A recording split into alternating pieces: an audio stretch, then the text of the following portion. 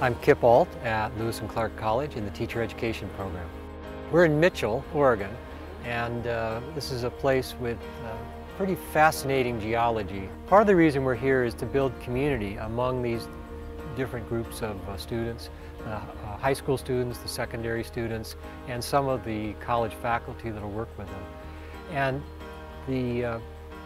one of the themes of being here is learning the value of being attached to a landscape and to a community.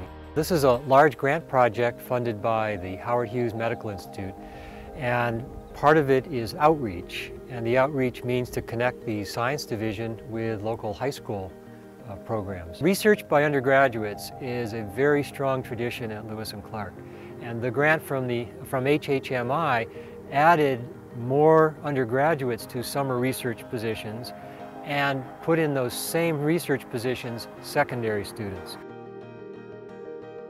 One of the things that makes science at Lewis and Clark exciting from my point of view is being in Oregon. So as a person with a background in paleontology and a little bit of field geology, the landscapes are incredible, from coast to Hell's Canyon and ranges of mountains and high deserts in between.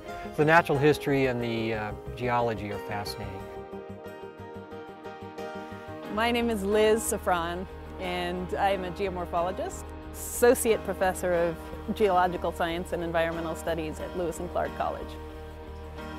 This weekend is an outing to show Lewis and Clark research students and also high school students what field research is like. And a couple of other geologists and myself have taken them out here to the Paleo lands in Central Oregon to show them how field research in geology is done.